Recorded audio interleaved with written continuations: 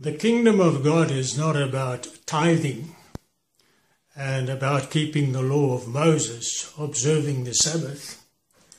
It is about serving the King, Jesus Christ. It is about living in close relationship with Him under guidance of the Holy Spirit. The kingdom of God is not about money, but the kingdoms of church are about money.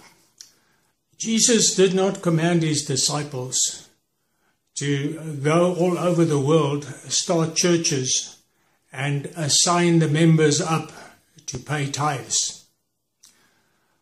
He commanded His disciples to go all over the world and preach the gospel, His words, His commands, the words that He spoke, and to make disciples of all nations, to baptize them in the name of the Father, the Son, and the Holy Ghost.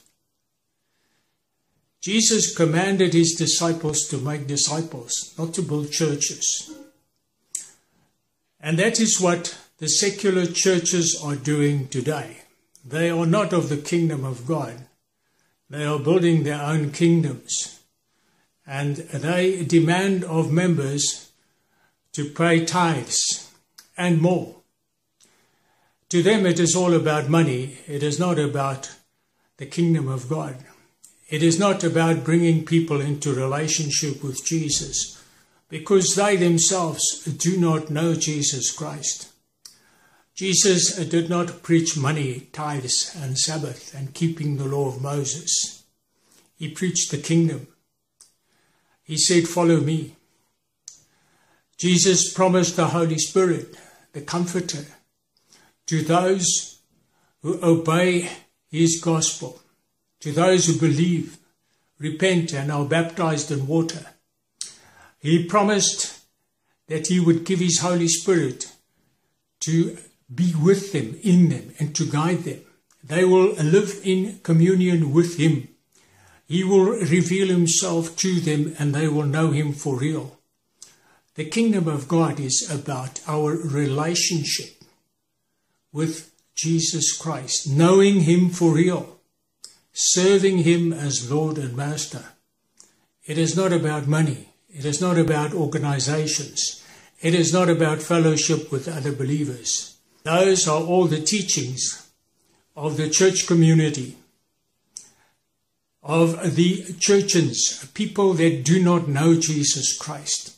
They use the gospel for their own benefit. Jesus does not require of us 10%. He requires of us to submit ourselves to Him 100% and to follow Him, to abandon our own ways, to forsake our own desires, and to go after Him, to stop sinning, to stop going after the pleasures of sin, and to seek His kingdom, His righteousness, His approval, to follow Him every day. Not to observe special days, Sabbaths and feast days, but to follow and obey Him. Jesus Christ did not teach the law.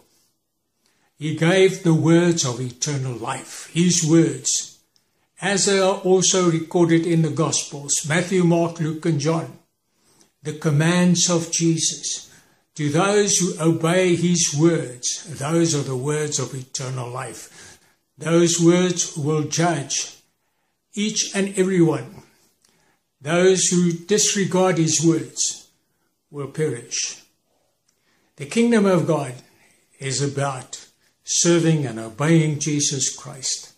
Do not be deceived by churches that teach you that you must pay tithes, that you must obey the Sabbath, that you must keep the 10 Commandments. We have to obey the words of Jesus to have eternal life. There is no other way.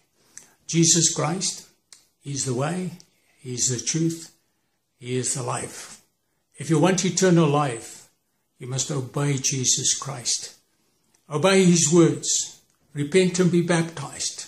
Seek Him with all your heart. He will give His Holy Spirit in you to teach and guide you. And if you follow Him until the very end, you will have eternal life.